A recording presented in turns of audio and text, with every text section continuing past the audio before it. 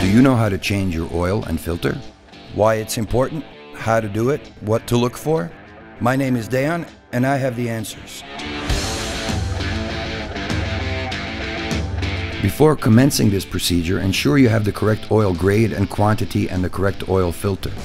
Run the engine up to operating temperature, switch the engine off and remove the key. Open the bonnet, hood. Brake cleaner is ideal for removing stains or grease. Remove the engine oil filler cap.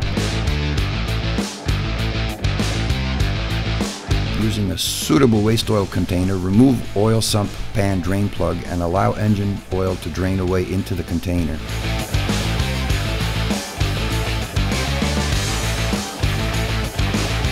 Remove oil filter and allow any oil to drain away.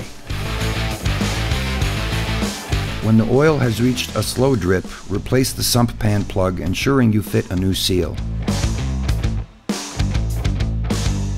Install a new oil filter. It is good practice to add a smear of engine oil to the oil filter oil seal. This allows a good seal and fit.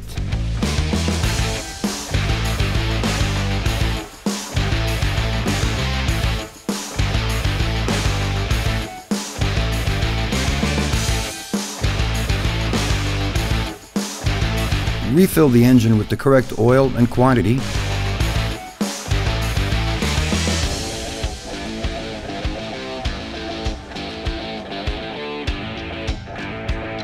Start the engine and allow it to idle.